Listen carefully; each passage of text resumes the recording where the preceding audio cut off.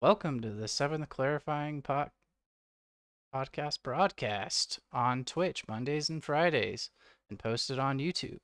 We are your hosts, Dave and Mike. On our podcast today, we will be reading the root verses of the Middle Way and discussing the relationship with living in the digital age. First, to get a distillation of what we will be talking about today, Mike suggested that we read the Heart Sutra, which was developed in relationship or in concordance with this. We really don't quite know. Let me get that up for you, Mike.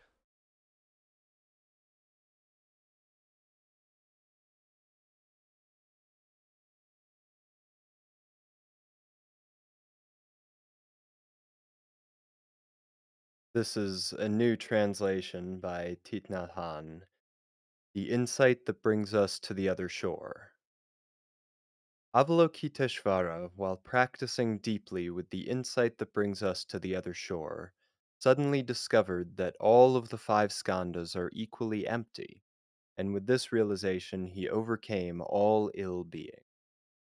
Listen, Shariputra, this body itself is emptiness, and emptiness itself is this body.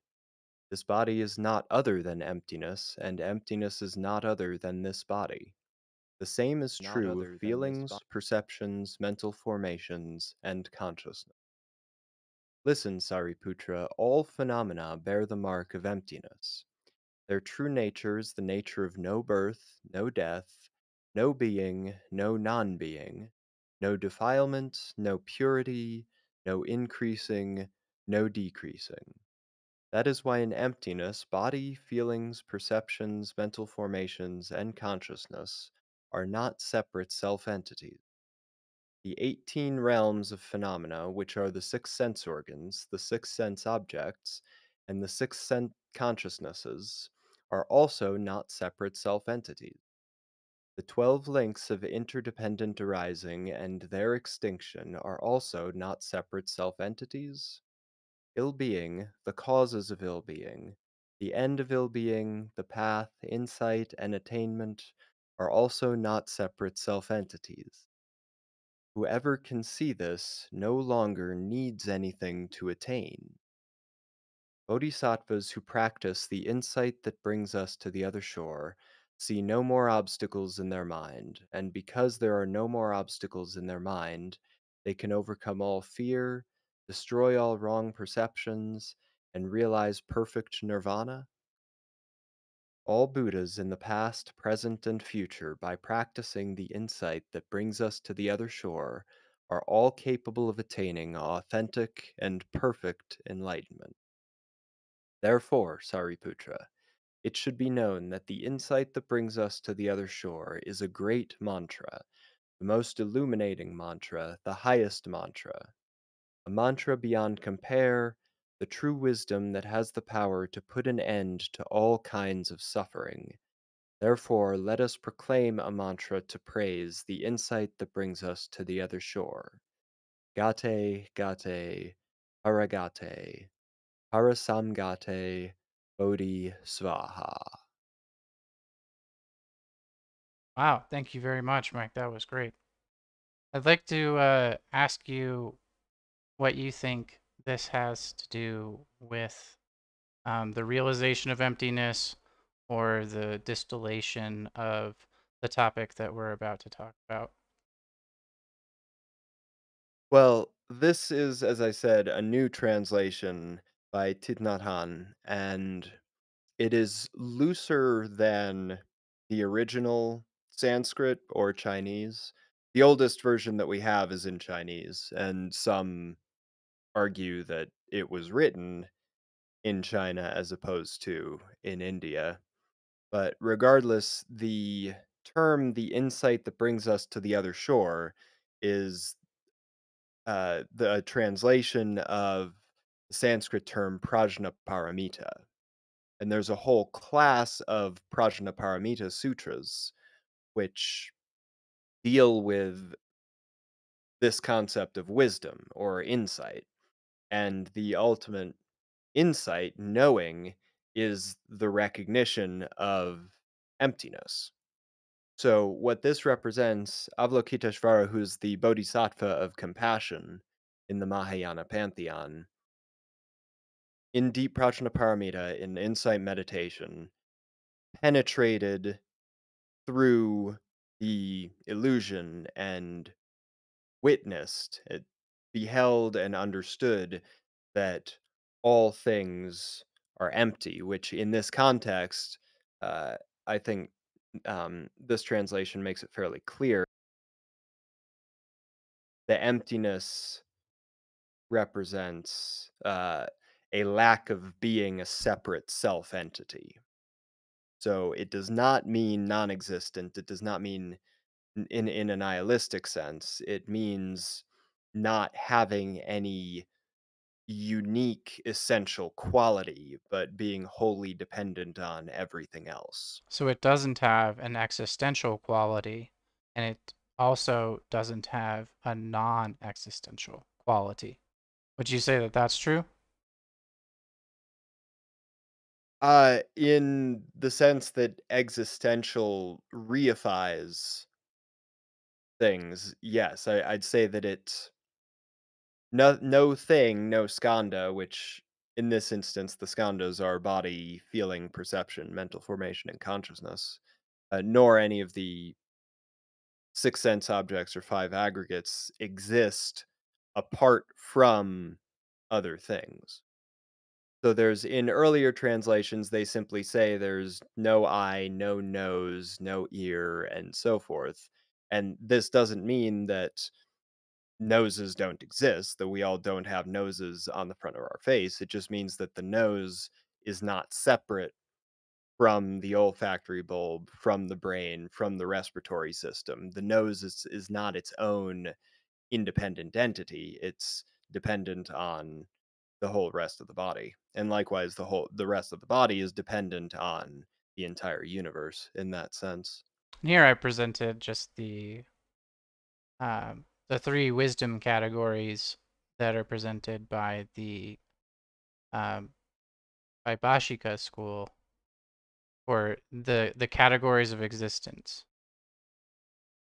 You find these are the five skandhas here: Rupa form, Vijna consciousness, Tamja perception, Samska formations, and Vedana sensation.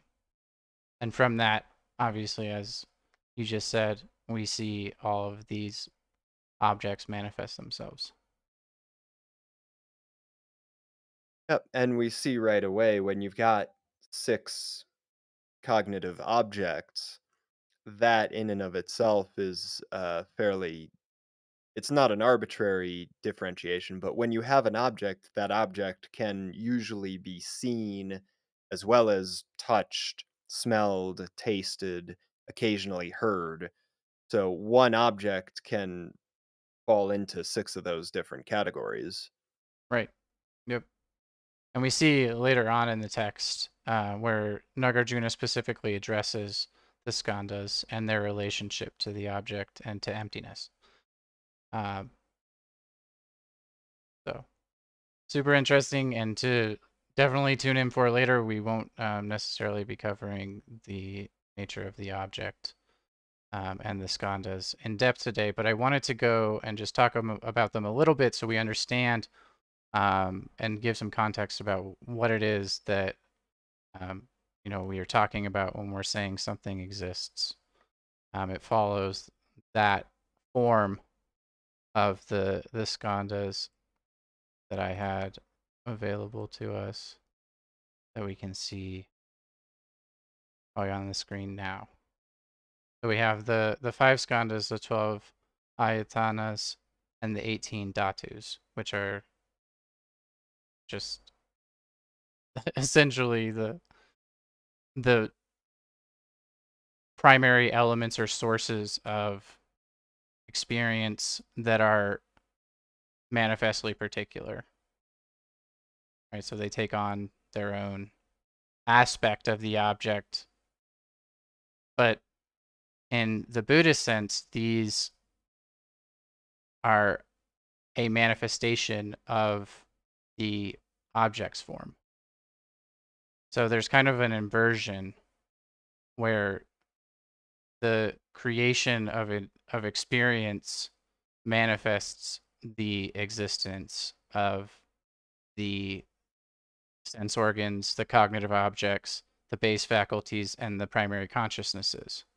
Because later on, when we're talking about looking for a aspect of our of our consciousness or of our psychophysical aggregates, as the Dalai Lama's translator calls them, nirvana is the removal or the quieting, the realization of the emptiness of these objects, and in so doing, the nirvana is that relationship with these things where they're like blown out, right? So in this way, they have to be a manifestation from consciousness outwards so that they can be retracted as one becomes more wise.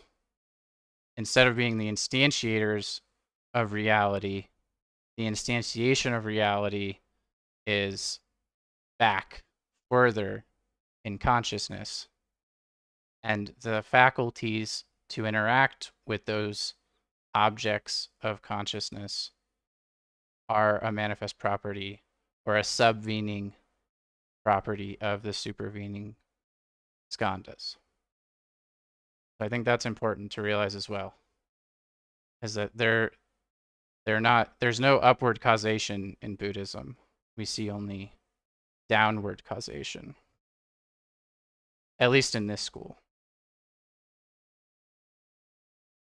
Yeah, what they do, they sort of bypass the naive realism of identifying the image of an object with the object itself, and then they further separate the oh, it's gone now. I'm sorry, Well, I'll put it back for you. that's okay. No, you can.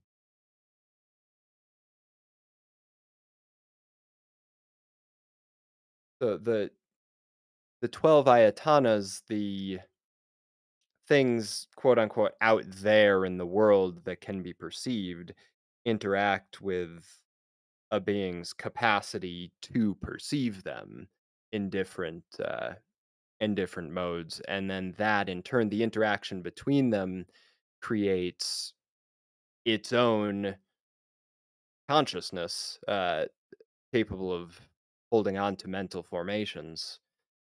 So there's a distinction given between what is seen and the act of seeing, and then the consciousness of sight. And it seems slightly repetitive or redundant, but again, as you said, the Dalai Lama indicates that as one becomes more aware of these things and is able to study them, it's not that sight is vanished or that the ear faculty is gotten rid of. It's simply able to one is able to observe the consciousness itself absent any input data, and one is able to recognize the difference between the input data and then the consciousness that contains that. Right. Yeah, and I think that's really important for realizing what's going on in the type of world that we're living in now, right? Where it seems as though we're encountering what we would call existent objects and non-existent objects all the time. Now, non-existence is not very well defined in Buddhism, as we were talking about earlier off stream, but I think that we can definitely start to consider virtual objects as non-existent objects. Well, and a lot of real objects as non-existent in the sense that people think they exist and weigh them down with lots of symbolic weight and symbolic value. Right. And it's important to realize that when we're reading the text that we're about to read, what is being referred to as existent is the five skandhas, the 12 ayatanas, the 18 dhatus. This is what's being referred to as the existent, right? Because this is the school that's being argued against in the chapter that we'll be reading. Now, there's a number of schools that are being argued against, but when we see existent and non-existent, the Sarvastivada or the Vaibhashika school particularly are going to be, these are the same school, just two different names.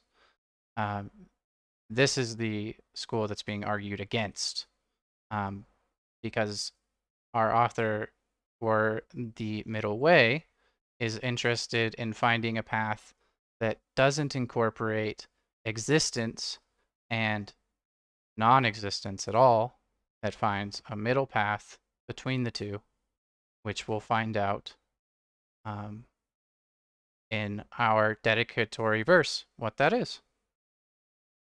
Yeah. Mike, did you want to read that? I have it on the page for you. Okay. Yeah, I just wanted to Yeah, sure.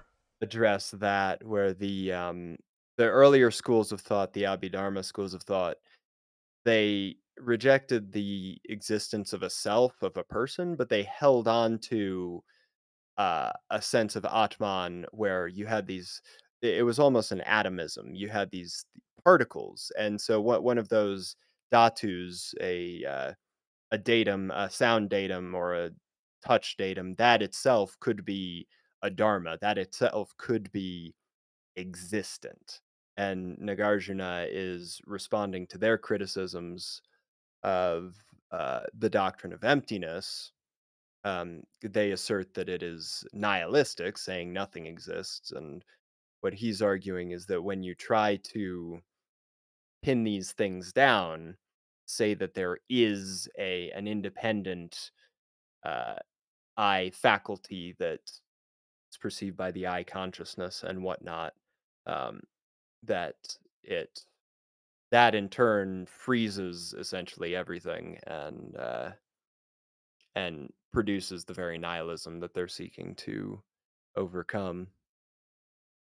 I also think it's interesting that uh, in recognizing that there is no self, we see the Abhidharma school hanging on to concepts that we see a lot of people want to hang on to, right? The skandhas are aggregates or heaps, right? Which are, these bundles of whatever neurons or uh, selves, I guess, or cells, um, bundles of ideas, like we were talking about with memes.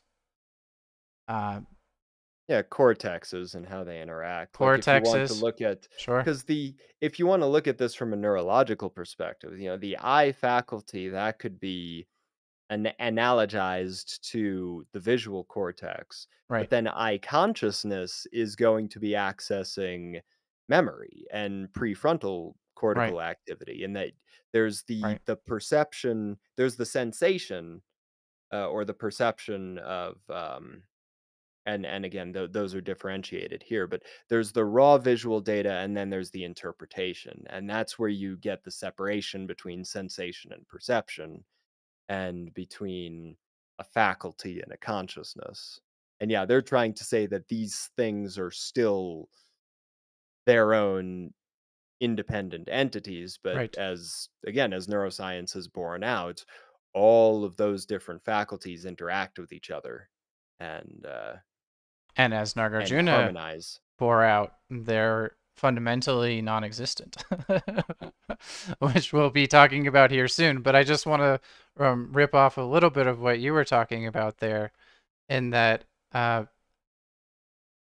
Nagarjuna isn't necessarily denying that these objects exist or that we experience them. Right. The Abhidharma tradition is really beautiful for anybody who studies psychology or anybody who's interested in looking at their own mind, right? Because this document here, this picture is not very different from anything you would find in a modern uh, textbook on psychology of perception, right? I mean, not much has changed. Um, in our basic understanding of the way we experience the world, right? And part of that is because Anybody with basic introspective abilities is going to be able to see that. What's interesting about this is that it's a development of a whole bunch of people introspecting together and then introspecting about their own introspections in a methodological way, and then using that methodology, meditation, um, debate, to form this categorical understanding of the mechanisms by which one is really entrenched in the world, right? Oh yeah, it's an incredible system, and I think one thing Nagarjuna was responding to that really sees its fullest flower in the Zen tradition is recogni- recognizing the system itself as becoming an attachment and becoming something that this is a fantastic model, but it is still a model, and it is empty in the sense that these are all words and descriptions and patterns that we're applying to the soup and the stream of experience that we all exist within. My favorite, so here we've got samskara, which is formations. That word gets translated so many different ways. You've got formations, mental formations. I've seen it translated as choice. I've seen it translated as action, decision, free will. I think one possible anachronistic translation could be cognition. And if one were to translate samskara as cognitions, then you would have something very similar to what Yeah. we're working with Well, nowadays. I think if you look at, I think you're absolutely right about that, right? If you look at how they're related to each other, we see that perception, formations, and sensation are all in relationship to validly knowable phenomena, which is what we were talking about earlier off stream again. Mhm. uh, Which sensations I think, and I just realized the difference between a perception and a sensation is hallucinations would probably fall under the category of perceptions, but not sensations. right. Well, It they would wouldn't be be something. pramanas. They wouldn't be valid formations. Right. So then the trick becomes distinguishing between the valid and the invalid ones. Right. And there's a number of different methodologies that are developed by later Buddhist scholars, like Dignaga and Dharmakirti, and I'm sure others that I'm not familiar with, Chandrakirti probably, that distinctively discuss how it is that one differentiates between the two. Oh, very good. So that's something that we could possibly look at in a later podcast, but definitely a very in-depth subject that, well, I would say goes somewhat far afield and in this realm of really examining the nature of the constructed object. And because all of these, as I said earlier, are the acknowledgement that like we do construct things and it takes on a common form across human beings because we have a common ontology or biology, even cross culturally, right? Seems everybody has these sensations, right, that are uniform and described here, right? It would be you'd be To a hard pressed degree. to find somebody without a disability who would say, I don't have a body faculty or a tongue faculty. No, but it is heavily conditioned at the earliest ages by language and culture. So, color, for Sure. instance, is a fantastic example. We think of colors in different languages as just different translations, but a lot of times the spectrum itself, which is continuous, Right. the dividing lines are put in different places. The Sure. dividing line between this color at the far left end and then the colors at the next to it on and on to the far right hand side. And so and what they find is if one is from if one is presented with two similar colors, and they're from a culture where those two colors have different names, they fall under two different categories. Say it's a teal and a turquoise. One could call those blue and green in if one is used to differentiating them, or if the two colors fall within the same category, the same name, it's physically more difficult to differentiate them. They look similar if one only has one word to apply to that family of spectra versus if one has two different words to apply to it. So you're right, we all have bodies, we all have roughly extremely similar, if not identical, sensory apparati. And then those are immediately conditioned by the consciousnesses, by what we absorb over the process of development. Absolutely. I think that's an interesting observation. And I can't help but just mention um the example of Eskimos, right, who are said to be able to differentiate like 50 different colors of blue that we would Oh, I just wasn't not be able to even imagine the variation because the different variations in color of snow can determine the conditions that one is faced in the area that they're living in. So there's just a multitude of different words for these slightly different variations of blue. I wasn't familiar that that extended to color. I know with the Inuit languages, there was a lot of early confusion because they were using what effectively amounted to adjectives.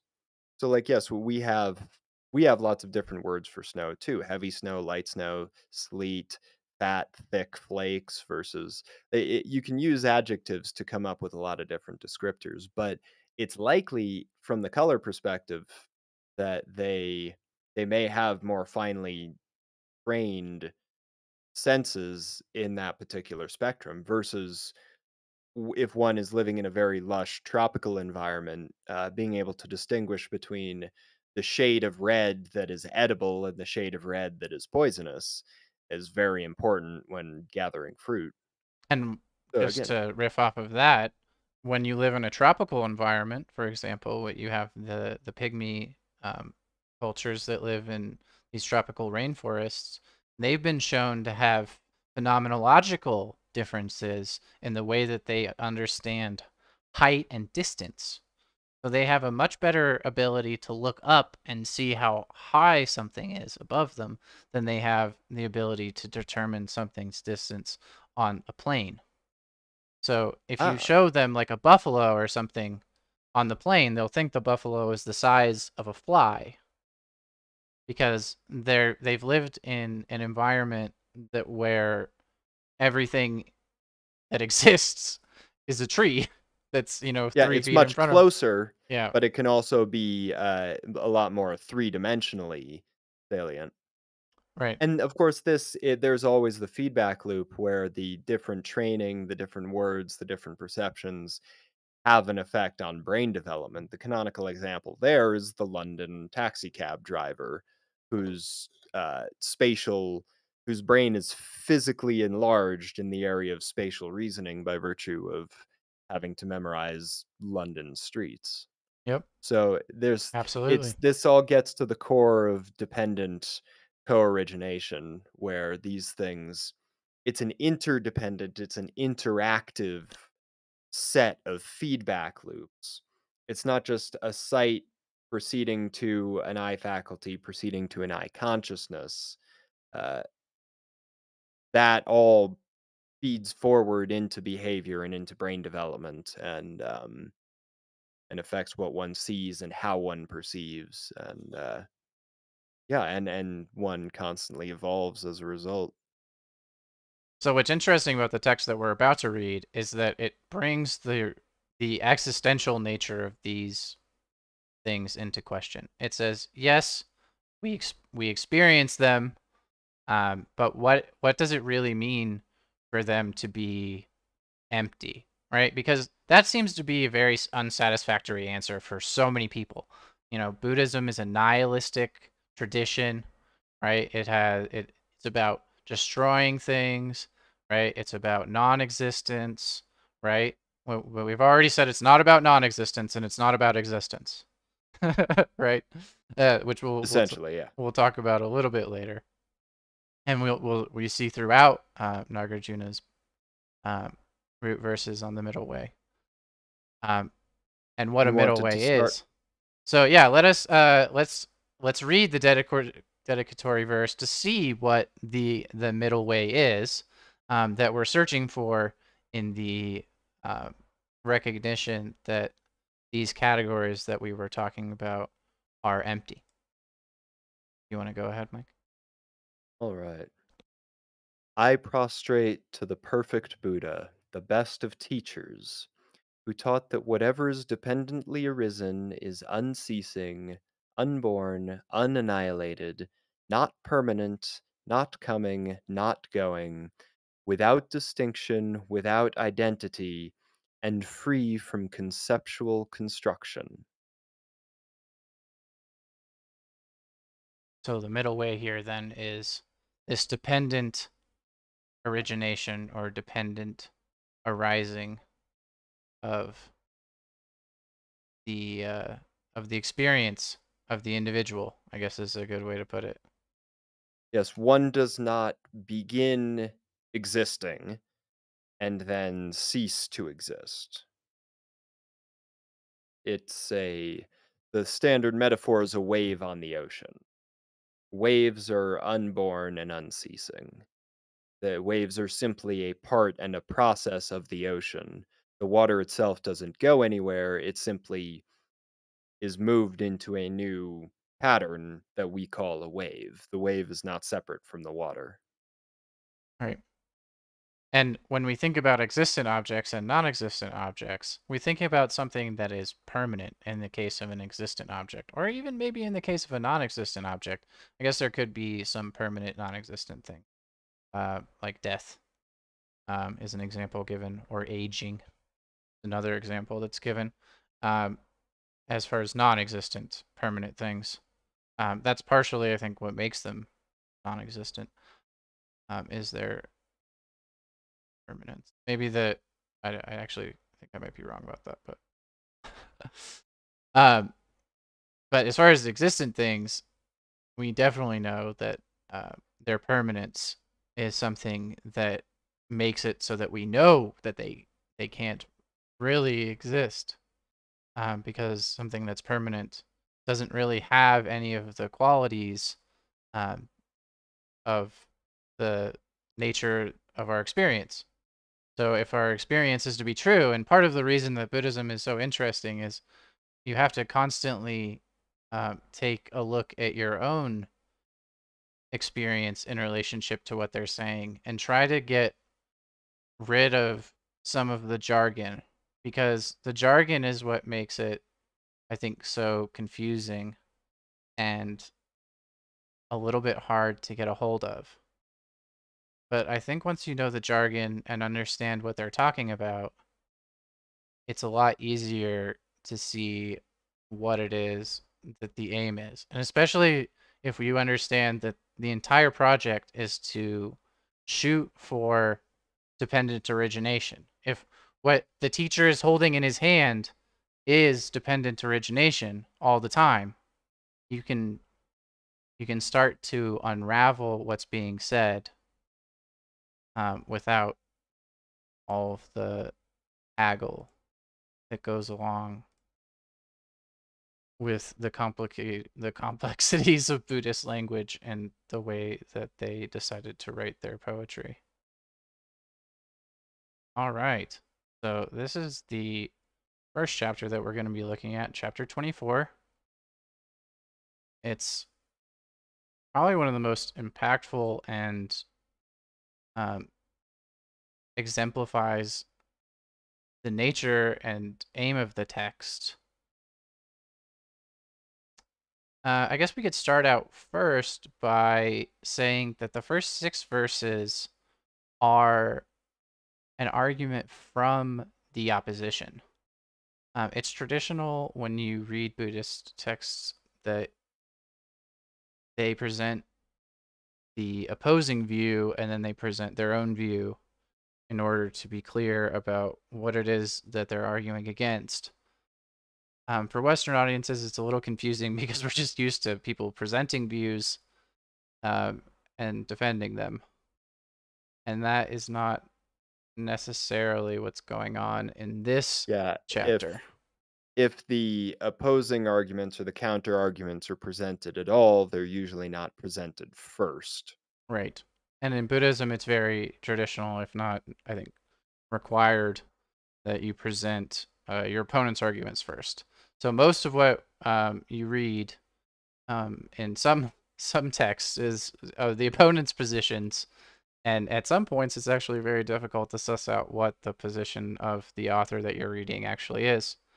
Yeah, Sometimes, and when you say in Buddhism, to be clear, we're studying Indian Sanskrit-based Mahayana Buddhism, specifically the Madhyamaka school, which Nagarjuna effectively founded. But this is not going to be identical with what Theravada Buddhists practice or the later developments. Though Nagarjuna, he's foundational to both the Tibetan tradition and the Zen tradition. And you can see the seeds of both here in these texts. But this is the Mahayana had already begun to depart from the very traditional, what would ultimately become the Polycanon based traditions. And one of the ways in which they depart is the focus on emptiness and the focus on the complete lack of self nature of all things. So I think you'd mentioned the Sarvastivadins earlier, and because I don't know if right. it was the Sarvastivadins and who else? The Vi. The Vaibhashika and the Sarvastivadins are the I same. think And then there's those the are. Chittamatra, which is the other school that he'll argue against in this chapter. I believe the Sarvastivadins were. They're not the Theravadins, but I believe they were both of the same Vinaya uh, class of practice. So they may not have survived, or they may have survived to the present day. But the Theravadins are the tradition that did survive, that hewed to the strict interpretation of the suttas and the Vinayas, whereas the Mahayana, we saw in the Heart Sutra, that I'm fascinated now to find out whether or not the Heart Sutra was written before or after uh, these fundamental verses on the middle way. And because one can see in the dedicatory verse that they're very similar and talking about the same thing, but already the Mahayana was producing sutras that were probably not actually spoken by the Buddha himself.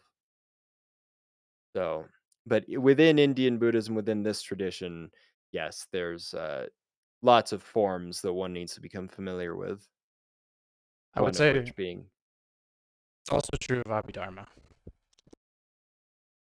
and I forget if Abhidharma is Mahayana, Oh, a very early Abhidharma Mahayana. Abhidharma is this is the school that developed the school that developed the skandhas that we were looking at.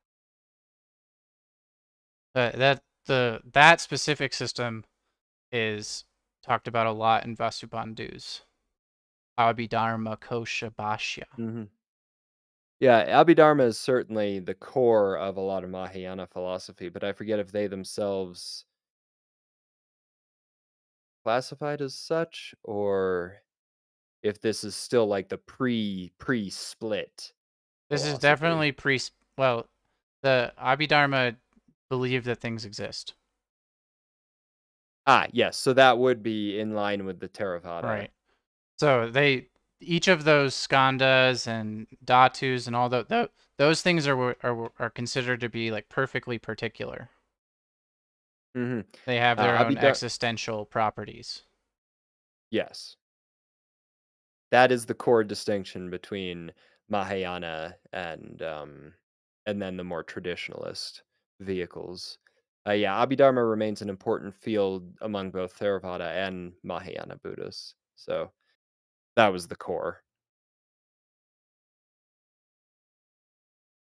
Do we are we reading or Sure, yeah. we're Did you discussing? wanna start with yeah, I with the first three, or did you want to read all of it? I'm happy with you reading all of it. if you'd like. Uh, I think we should read because the We notes should read the that first 6, I would say. yeah, the first 6 to 9, and then we should go to the commentary because the Sure. commentary is very critical to at least to my understanding.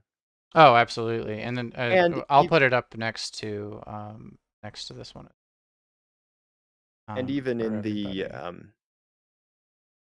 the traditions, this sort of poetry is somewhat gnomic because it was still within a fairly memorization based scholastic environment. And the idea was that one would memorize verses like these and then be taught what they mean.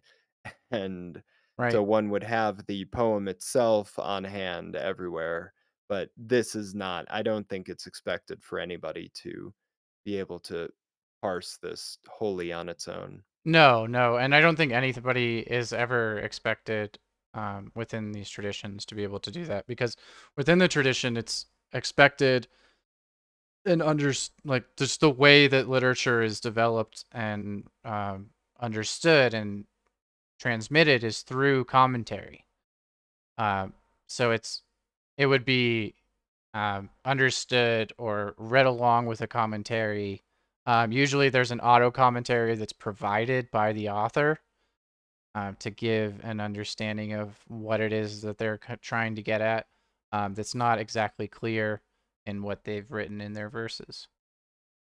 So Right. the first part here is an objection to emptiness is compatible with the core teachings of the Buddha, the Four Noble Truths specifically, the Three Jewels, as well as ordinary modes of conduct.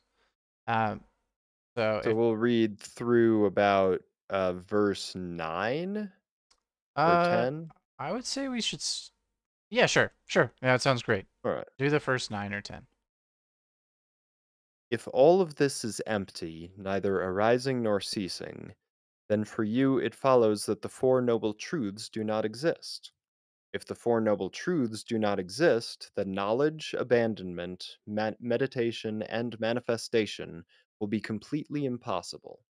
If these things do not exist, the four fruits will not arise. Without the four fruits, there will be no attainers of the fruits, nor will there be the faithful. If so, the spiritual community will not exist, nor will the 8 kinds of person. If the Four Noble Truths do not exist, there will be no true Dharma. If there is no doctrine and spiritual community, how can there be a Buddha? If emptiness is conceived in this way, the 3 jewels are contradicted. Hence you assert that there are no real fruits and no Dharma. The Dharma itself and the conventional truth will be contradicted. We say that this understanding of yours, of emptiness and the purpose of emptiness, and of the significance of emptiness, is incorrect. As a consequence, you are harmed by it. The Buddha's teaching of the Dharma is based on 2 truths: a truth of worldly convention and an ultimate truth. Those who do not understand the distinction drawn between these 2 truths do not understand the Buddha's profound truth. And that is the core, I would argue. Well, it may not be the core, but it certainly is the foundation. Starting with 7 for sure, right? We say that this understanding of yours of emptiness and the purpose of emptiness and of the significance of emptiness is incorrect.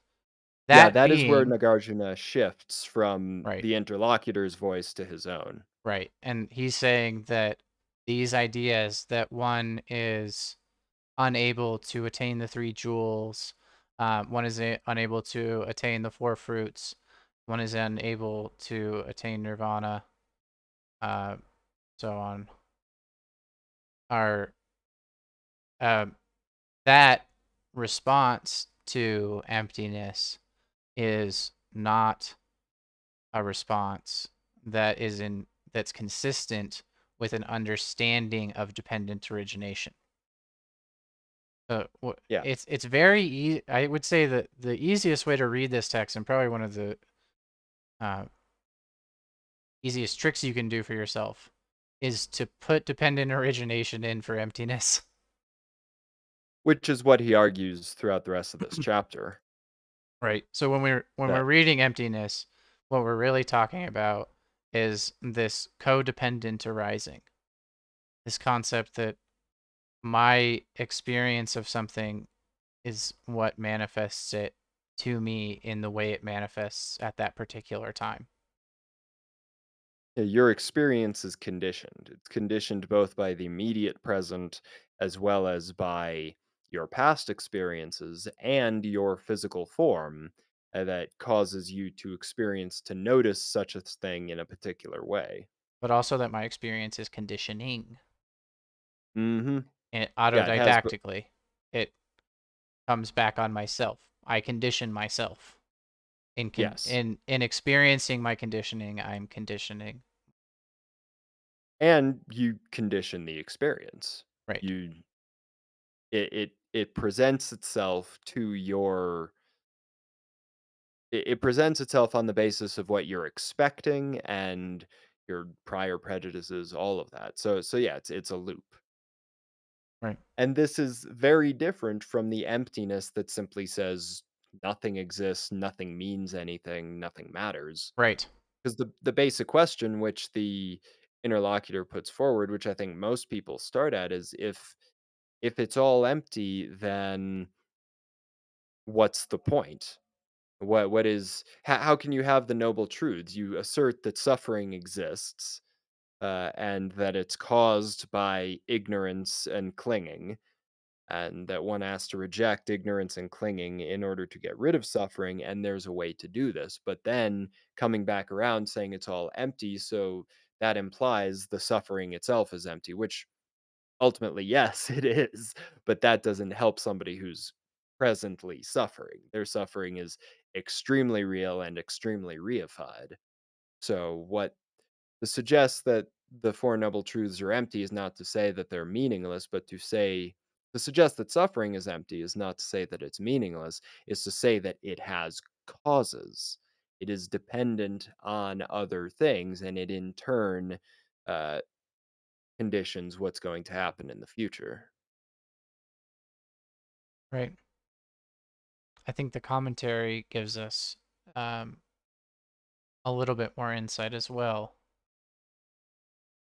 It says that the opponent, right, has taken the perspective of emptiness in the way that you were explaining, right? That the doctrine of emptiness is a nihilist reading, that all things lack intrinsic nature, to say nothing whatsoever exists, right?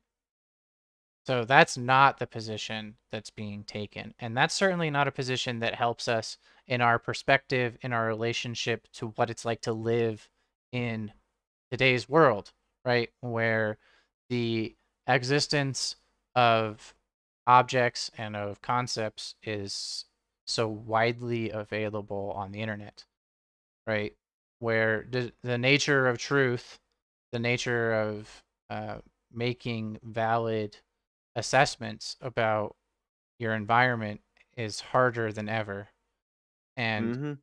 the ability to know the intentions of others and the purpose of anybody else's activity is slightly um, well, it's there's some gray, right? There's not as much transparency of other people's intentions or activity on the internet as there is in person, right? We And when you have empty, the misperception of emptiness here can be carried to the extremes of post truth and alternative facts. And once absolutely. once things are empty, one can simply create whichever reality one prefers to exist in and assert it and completely ignore consequences, especially uh, rejecting or at least being ignorant of dependent origination. One imagines one can simply posit whatever ideology or belief they want for fun and completely disregard the real effects that it's going to have on other people. Absolutely. And I think that's what's interesting about studying Buddhism now, because of the way that information is now working within our society, because information travels so quickly, and because as Jonathan Haidt has just written, the arbiter of truth is now on the individual, the the the consumer of media, and not on the media organization itself to validate any form of reality. And that's why we see these buckets of memes forming, right? These self-replicating concepts that have nothing to do with valid inference or nothing to do with the concept of emptiness, at least as we're discussing it here, right? And that's what what you just so accurately pointed out is that the nihilist example of emptiness gives you the leniency to define reality according to your specific order of your specific memes, I guess, your local memes. Yeah, Or both from an epistemological stance and from a moral stance. absolutely. And I think it's a fascinating uh, judgment of the arbiter of truth no longer being the media. W- the Buddhist perspective, or at least a lot of Buddhist perspectives, certainly the Zen perspective, would be that that was always the case. The individual perceiver was always the sole arbiter of their own truth because I don't believe there was a time in history where you could trust media, where you could trust governments or economic entities to convey accurate information if it wasn't self-serving. So this is simply, I think, present age with so much access to knowledge and information is just making it extremely clear what was always the case. It's more difficult to live in a fantasy world now than when we were isolated and where if everybody participated in the same delusion, that delusion was effectively invisible. So what you're saying is that because we're so exposed to each other now, the delusions or the mismatches of understanding that exist in the world, the memes that maybe aren't so fit, right? That don't actually fit with the way that the human experience manifests itself across all of its variation. Um, that those in the digital age, because memes act as information and because culture acts in this way where information seems to be the bearer of the cultural identity, at least in many respects, that the information age is putting these ideas in competition with each other. Exactly. Yeah. And in so doing, that is exposing us to what we now see as these, obviously terrible concepts not fit to do life in the modern age, but nonetheless exist because there were insulated and isolated regions of ideology that created um, these concepts. That I mean, Yeah, some and are working fitness. though, right? Like the fitness of some of them is quite good, right? They're getting people, they're creating a lot of violence in our society right now. Some of the Mhm. memes, or maybe it's a new meme. I don't know if it's an old meme or a new meme. Maybe we could talk about that. But Well, fitness doesn't have any ethical implications. The right, fitness of a meme is simply how well it spreads itself. So there was a time when violently enforcing ideologies was effective at spreading them, and when peaceful ideologies were less effective because adhering to a peaceful ideology would get one not the meme, but the physical holder of the meme would become victimized by somebody who subscribed to a violent ideology. right, Anymore, and one can see this in population dynamics where if you've got a predator, that's fine. It's part of the natural order things, or a parasite or a disease that is destructive. It can be virulent and it can spread and it can be very fit up to a point. And there's an inflection point beyond which, if it is too violent, if it is too damaging to its environment, it gets shut down. And I think we're just seeing now with a lot of the more maladaptive memes, they're getting shut down quicker because the psychological immune system or sociological immune system is becoming more aware of their existence. But at the same time, it could be that there could be pockets, especially if they're concealed.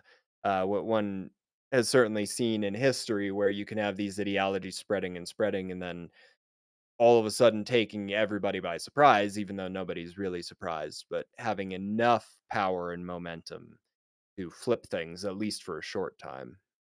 Sure.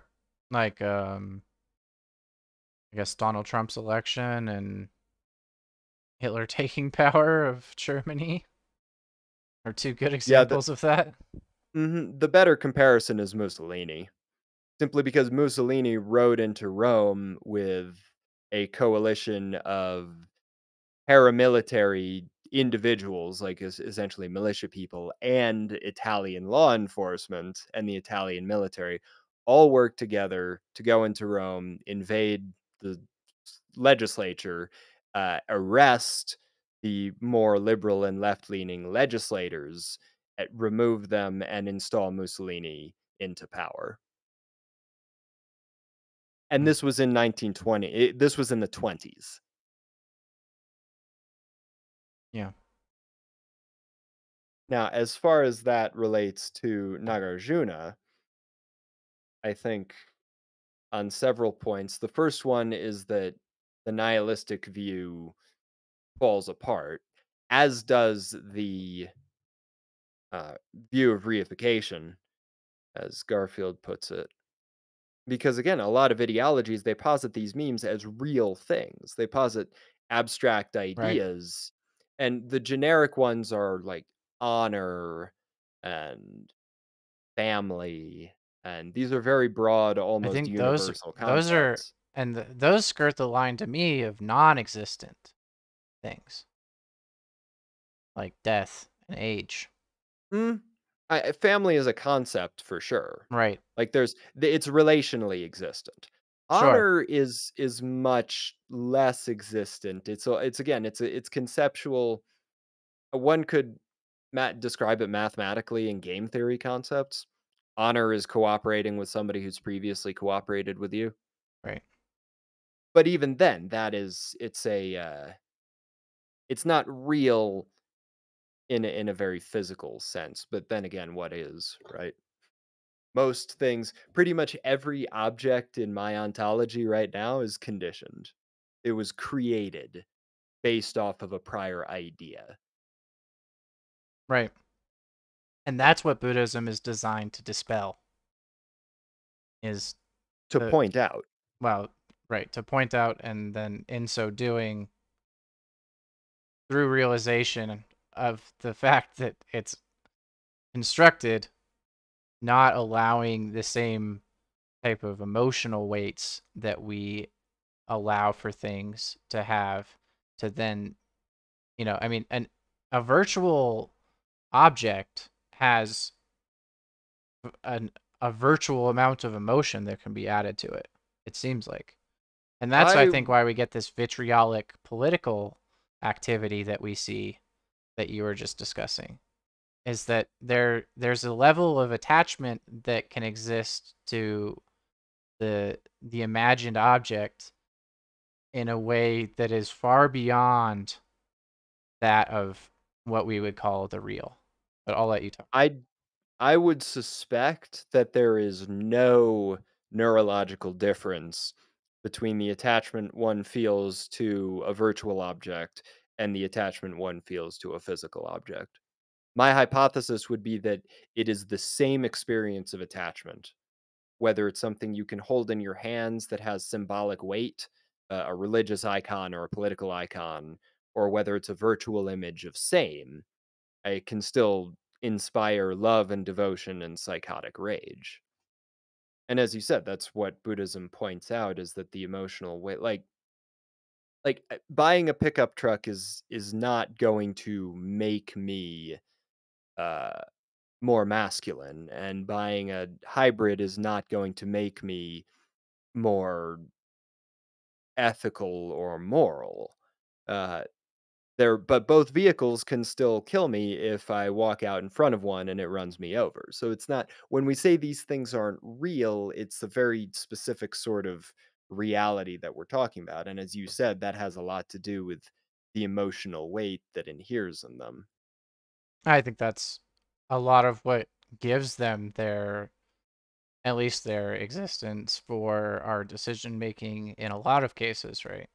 Like we have the reason we don't walk out in front of cars, or and just to use your example, right? The reason that one does buy a big car, right? A big truck, right? With big rims and big wheels. It's pretty much everybody knows, right? Is that they're compensating for some other aspect. Or it's very possible that they have some type of job that requires it. But it's almost never the case that anybody who has a vehicle that's excessive, that is obviously being used for a utility practice, right?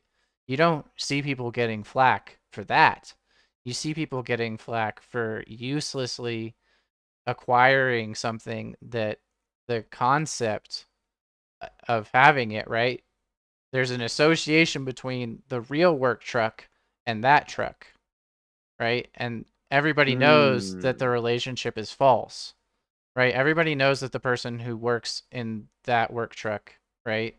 At least ontologically speaking, right, in our society, right, probably has a lot of those characteristics that the person who's buying the truck is trying to imbue on themselves, right? Well, even right here, it's very we're starting to immediately run into some of the emptiness of concepts and dependence, contextual dependence in this case of concepts.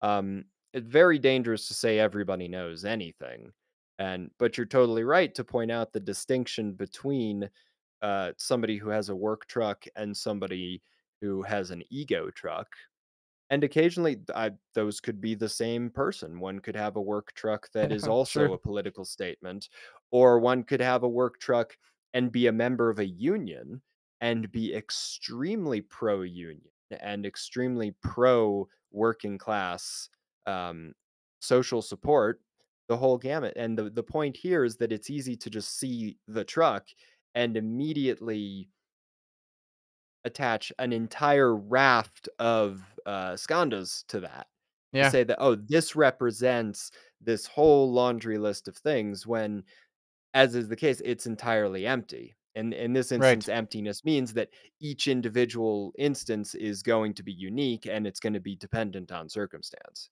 There is no essence, there's no essential, pickup truck Manliness, owner. Yeah. manliness of the pickup truck. Yeah, Mhm. yeah. Those imbued properties don't exist.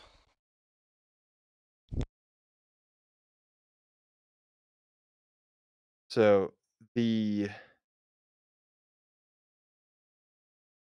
the negative the nihilistic view, we also it reminds me of oh, and he leads up to the two truths ultimately, which I think is critical to the whole exercise of dependent origination. But to close out the nihilistic view of what emptiness isn't, it leads up to the distinction you'd brought up a very long time ago between epistemic and ontological nihility. And don't know if you recall talking about that, but the difference between something not being true and something not being real. Right. And I think that's what the two truths and the response to the opponent's assertions of nihilism starts to approach. Yeah, I would agree with that. I think that's. I mean, insofar as um those ideas um, represent that the truth is that things are dependently originated, I guess. Well, there's the two. I mean, we can start that does in one sense everything starts with epistemology, perception. Perception and inference conditions what we know, and what we know conditions our experience of reality. Hmm. In the other sense, you can have an ontology without an epistemology. There would simply be no observers of it. Right. So something can be, and so like the pickup truck, for example, is a very real object. To say that the truck is true is that's a Yeah. much more nebulous assertion. The Is it truck true? obtains. Yeah. Now is what the truck represents true? Is that true masculinity, or is that true patriotism, or is that a true work ethic? Uh, An existent one in this case, in the case of mhm. what part the I mean, obviously the Buddhist says no, right? It's there's no the well, maybe there are truths that is true. Actually, sorry. The Buddhist would say that yes, those things are true because they're conventional. Yeah, they're conventionally true, and being aware of the convention, as he says in verse 10, without a foundation in the conventional truth, the significance of the ultimate cannot be taught. So, if one does not understand how one's conventional reality operates, if you simply wave your hand and say, "Oh, it's all meaningless anyways," you're gonna starve to death in 3 to 5 days. There has to be some basic understanding of how people live conventionally Right. in order to grasp the ultimate emptiness. Right. And he So says, I'm sorry. Keep going. we've dispensed with the interlocutor's assertion that, to summarize, if emptiness obtains, there's no point in being a Buddhist. There's no truths, there's no path, there's no Buddha, there's no Sangha, there's no point. Right. And There's no point at all. We make our own truths and our own reality, and there's no good or bad. And right. mm, Yeah. and this is where the two truths doctrine becomes so important, because one has to acknowledge the existence of these incorrect attitude not necessarily incorrect, but empty attitudes. Right. One has to acknowledge that most people interact with reality on the level of The object. yes. And I think that's what's interesting about verse 7, right? Is that there's a distinction between emptiness of the self and emptiness of the object, right? Verse 7. Hmm. This is what's meant by the two truths: emptiness of self and emptiness of object.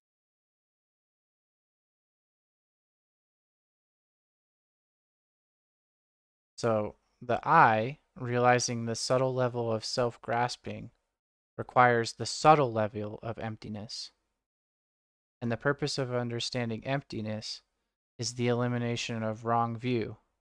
And wrong view is that act as the basis for the destructive emotions of that spontaneously develop for in our minds. So the gross level of emptiness that everybody thinks about all the time is the emptiness of the object. And that's what we've been talking about. Is that these concepts, all this stuff is completely empty. And that's interesting because in Buddhism it started in the almost in a reversal of that, in that the emptiness of self was asserted initially, that oneself is dependently conditioned on, there's no Atman apart from experience and body. But the Abhidharma, though they dispense with self, they still asserted the existence of some atomistic objects. Right. And that's the gross level of emptiness is these objects. The subtle level of emptiness is the emptiness of self. Mhm.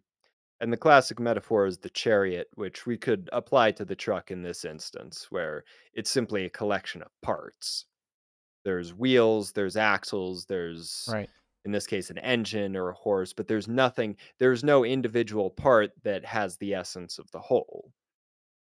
And you parse it down further and further, and eventually you either get to atoms or dharmas, as the Abhidharma posited, or as Nagarjuna posits, you can parse it infinitely and you wind up getting to nothing that has its own separate existence. Right. Yeah. Nothing exists objectively, nothing exists independently.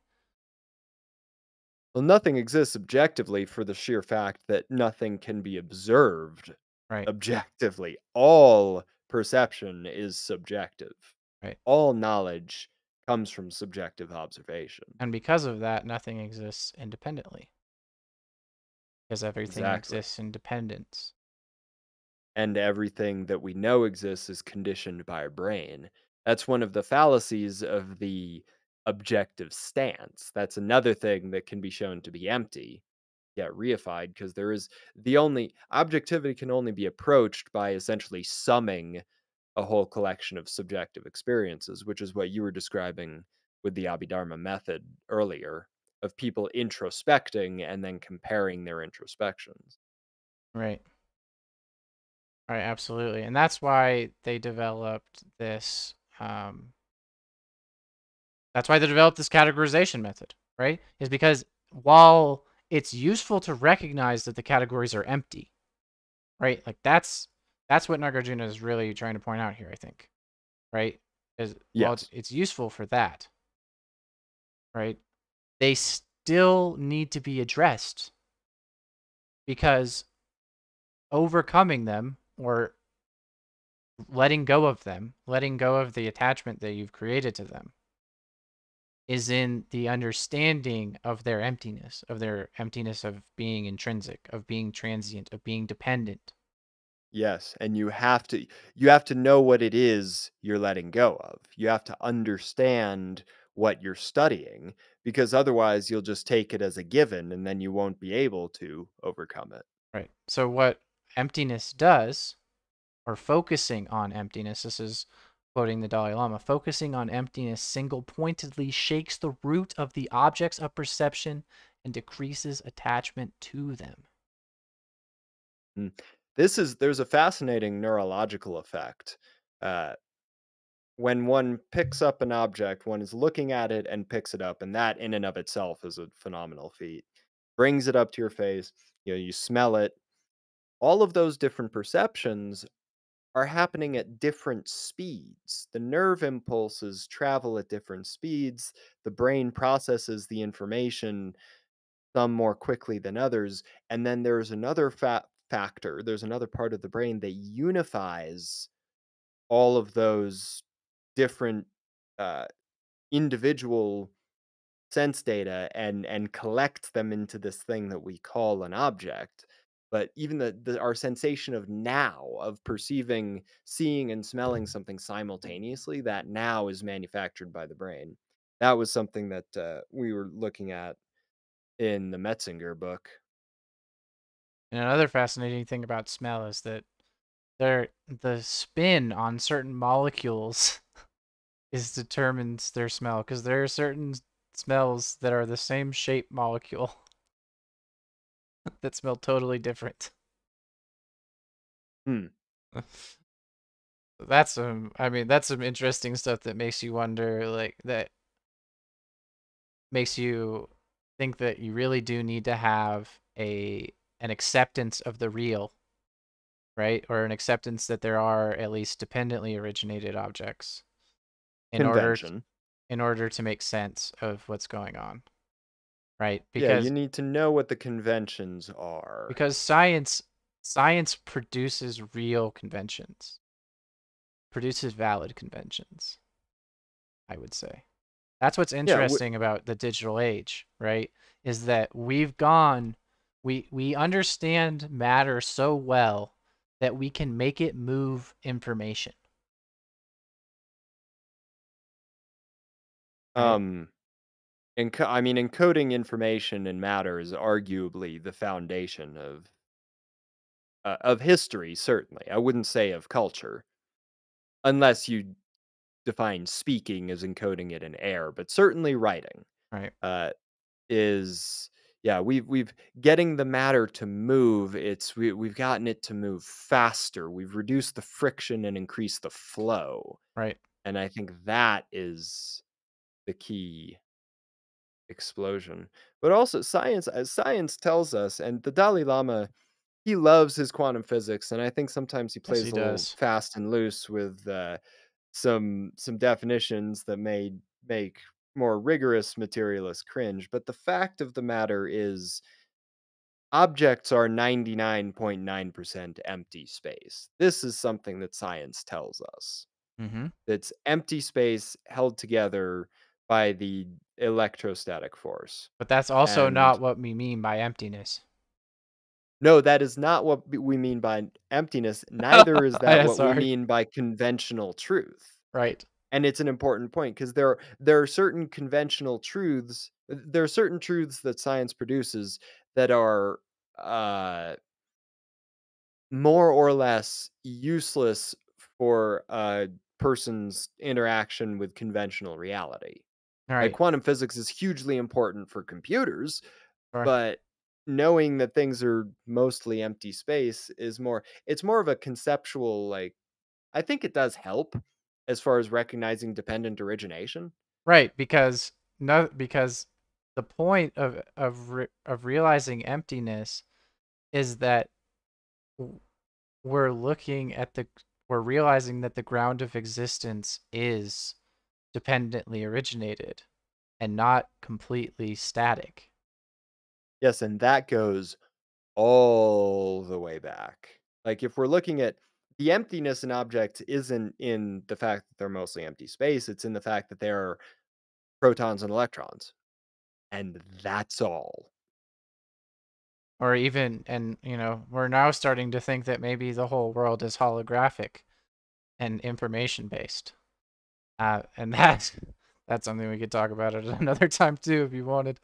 But it seems to Mhm. me that as we look deeper and probe um, more into the nature of reality, we start to discover that what's there is very much an interaction manifestation. And Yep. that's So why, I'm sorry. oh, it could wind up being the case that ontological nihilism obtains. That even the protons and the electrons are not real. They're They're not atoms, they're not existent, but they're simply informational products of a surface that is projecting into this realm. Yeah, I think that's pretty much the argument that's being given right now. Believe it or not. Either way, we know they're dependently originated from the Big Bang. It was Right. hydrogen, helium, and trace amounts of lithium, and that's all. And it took star formation to start producing nitrogen and oxygen and carbon and all those. And it took many, many billions of years longer to achieve stars that went supernova and produced elements heavier than iron, Hmm. lead and gold and all of this. So even the periodic table itself is dependently originated. And The then elements are not elemental. and then all of the elements that couldn't be made in stars, right? That Mhm. have to be produced by the collision of two neutron stars. Mhm.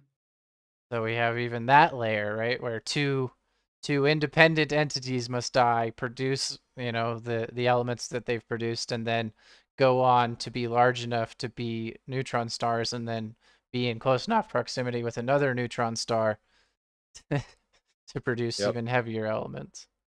And that's why I think a useful appendum to Nagarjuna's work, his doctrine of two truths, within the category of conventional truth, Right. I think it's handy to imagine multiple different conventional truths that apply at different levels in different contexts. You've got truth at a very hard scientific level. You've got truth at a social level. You've got truth at a legal level. Legal truth is truly bizarre, but it's relevant. It's very valid to day to day existence. For instance, you can't. I was thinking about this in terms of the study of history is based on firsthand texts, and a lot of firsthand sources are legal codes. Mm-hmm. There's a sense in which a legal code cannot be a lie. Like if the law was written down and voted on and decided upon, that is the law. The law could be premised on a lie. It could be a bad law, but the law itself, there's no honest laws and dishonest. That is what happens to be the law. So, and it can't be you can't you could have a fake law, I suppose, but what it boils down to is that there's a construction there. There's another extra layer of social truth that we start to get into, that's heavily weighted with symbolism. And as we enter, as we expand the digital age and the digital level, that's only going to become more the case. Yeah, I agree with you. I mean, conventional truth is defined, at least by the Dalai Lama, to give us a little bit of grounding, as the renown known to all in worldly convention, the nominal existence of things. So, Hmm. just exactly like what you were talking about. I mean, nothing, you know, super extra other than to provide a little bit more, I guess, a few extra words to think about what conventionality means. Yeah, I'm sure a lot of scientists would like scientific truth to be placed in the ultimate category, but Well, I mean, insofar as the ultimate truth is absence of independent existence. Um, science more or less continually proves that. yeah, and so it seems as though, right, and there have been some people, and this is one of the reasons that the Dalai Lama is so interested in science, at least modern science, is because modern science, the introspective, inferential nature of science, the anumana of science, the inference of science, is one of the valid means of cognition, or at least the valid means of proof. So, um, science is not necessarily a way against the ultimate truth. We're not trying to get rid of the world. No, and convention and ultimate, they're not opposed to one another. No, but one is constructed and the other isn't. Almost by its nature or by definition, he's defining ultimate truth as that's that which isn't constructed. And I think moreover that which is not um And we see that too in Nirvana. conceptual. Yeah, and well nirvana, the root of nirvana is blowing out or extinguishing, literally extinguishing the flame of desire. Right. So one achieves nirvana s- by surpassing ignorance, which is very apropos to this, and also by surpassing the craving, which in this case I think would be people's craving for meaning, a craving for independent self existence and knowing that other things exist. These are my things, they're my property, they belong to me. They will never go away, they will never break down or get old. Neither will I. That's the attachment that one needs to transcend in order to achieve the bliss of nirvana. Right. This is my favorite verse. Which one? Um, 11. By a misperception of emptiness, a person of little intelligence is destroyed, like a snake incorrectly seized. or a spell incorrectly cast. For that reason, that the Dharma is deep and difficult to understand and to learn, the Buddha's mind despaired of being able to teach it. And this is, I guess, this is Nagarjuna's explanation for why uh, the Buddha never taught the Dharma in its and never taught the Dharma in its complete, sure, at least the way he experienced it. Yeah, He always, in the suttas, because there is that is an assertion of the Mahayana that there were these secret teachings or more advanced teachings that were held back because people weren't ready for them. But even in the suttas, the Buddha, after awakening, seriously considered simply sitting there in awakening, being awakened, because he saw that should he attempt to teach it, it would be misinterpreted. It would be difficult to guide others. It would take a while, and it would probably eventually die out. So there's a shortly after, I think it's the verse on another one of my favorite verses on how essentially the universe is a house on fire. Um, he debates with himself whether or not he should attempt to guide others and eventually chooses to do so, which is why we have the teachings that we do. Just because he despaired of being able to teach it, ultimately he did teach. and it seems like it took a profound number of years, almost 1,000 years, for people to start to come to the realization of what he was talking about. Because I think I mean, he talks about the middle way, but the schools that develop out of the Theravada school, right? Um, that school still holds on to a lot of the conventional aspects of the self and of the world, right? And it's not Yeah, until less so the Mahayana, self. well, yeah, right. It doesn't hold on to the self, but it creates a compendium of the world, right? It starts to categorize the world. And it's not until Mahayana that you see a transition back to something that's less about categorization and more about personal psychological understanding.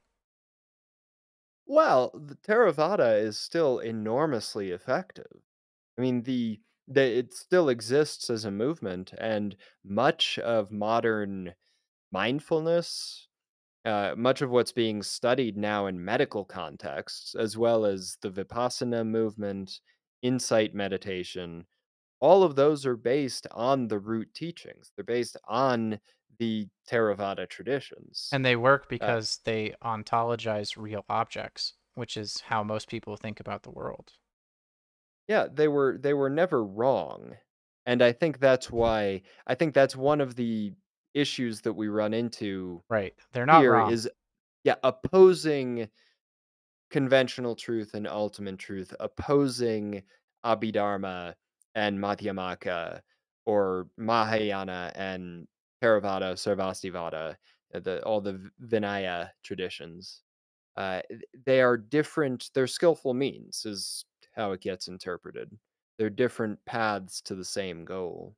Right. But within the schools themselves, they do not see it that way. Right. No, and even today, you'll still get Yeah.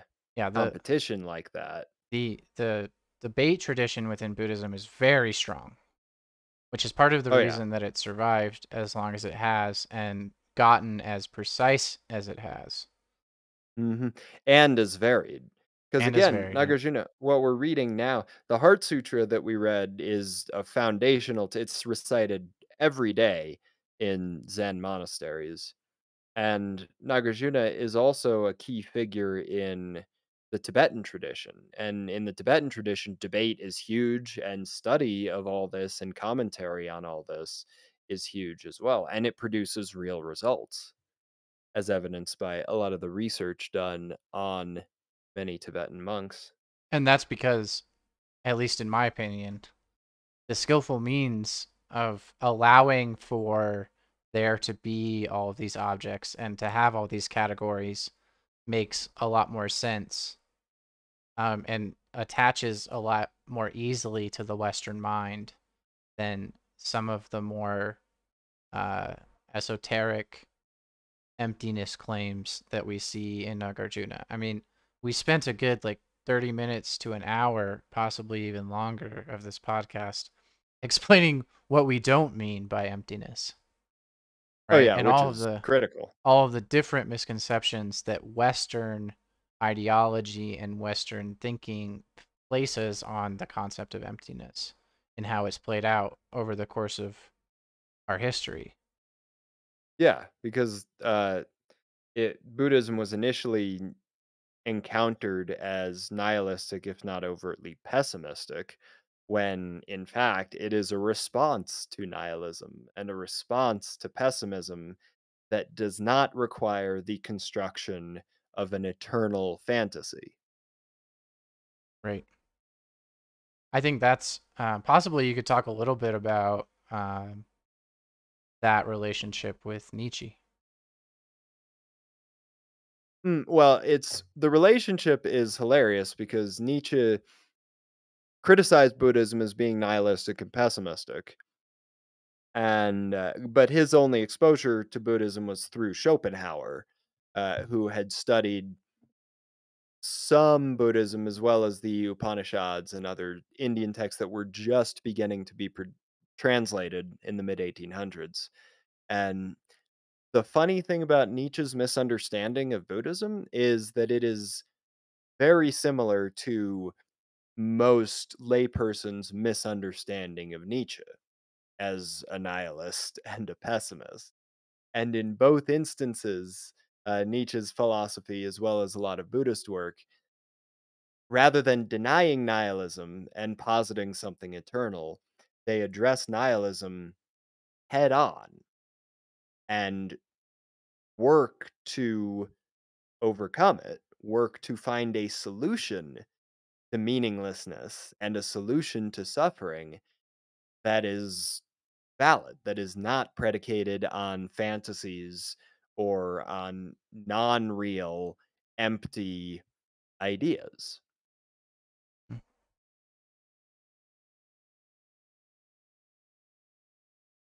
And that's why the As Dharma is difficult to teach. mhm,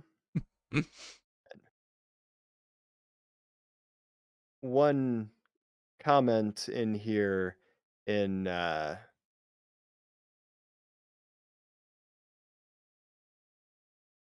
it's not Sitter, it's in the Garfield version in his commentary. Um, he writes, following verse 10, that Nagarjuna is not disparaging the conventional by contrast to the ultimate, but is arguing that understanding the ultimate nature of things is completely dependent upon understanding conventional truth. So the major difference, and then later on, um, looking at all of the conventional phenomena, the distinction that I draw is simply that the ultimate truth is non conceptual. If it has a concept associated with it, it's conventional. Mm. Yeah.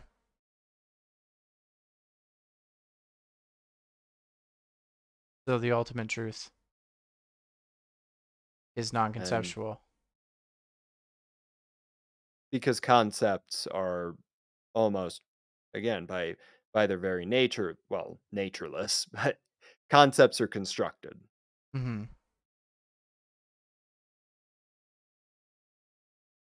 So the absence of independent existence is not concept.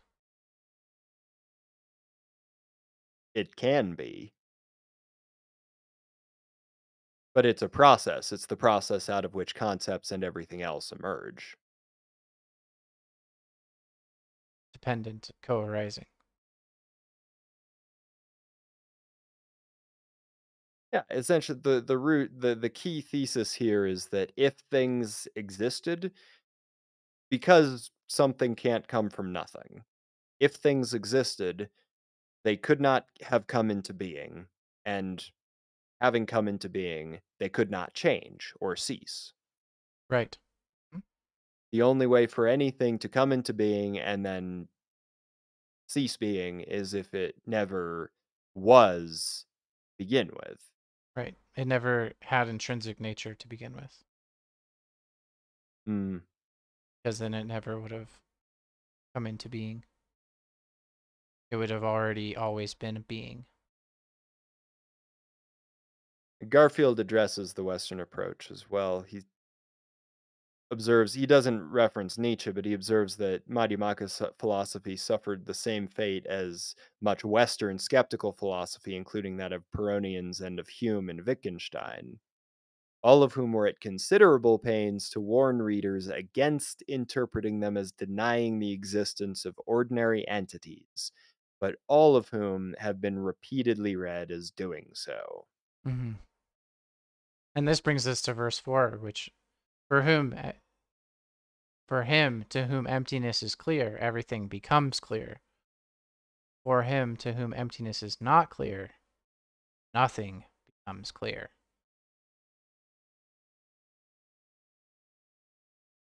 Because it just winds up being another concept. Yeah. Yep. Because then, yeah, I mean, emptiness is just a, yeah, it's a concept that means the lack, right? When actually emptiness is being meant as, right? This is another perfect example of when we can read emptiness as dependent origination. For for him to whom dependent origination is clear, everything becomes clear. Or him to whom dependent origination is not clear, nothing becomes clear. Because the person who to whom dependent origination is not clear still is attached to these concepts of non-existence and existence. And when you're attached to Mhm. The non-existence either or. or existence or both, right, as we can be, maybe in the world that we live in now, right, with the virtual, the digital, right? Well, nihilism in the world we live in now is an aesthetic. Okay. What do you mean by that? I mean, it's an emotional, like, because when I think of contemporary nihilism, I think of Rick and Morty, and the approach, that sort of valence towards reality, which again could be closer to this than we imagine. But there's this attitude of, oh, nothing matters, nothing means anything, it's all fake.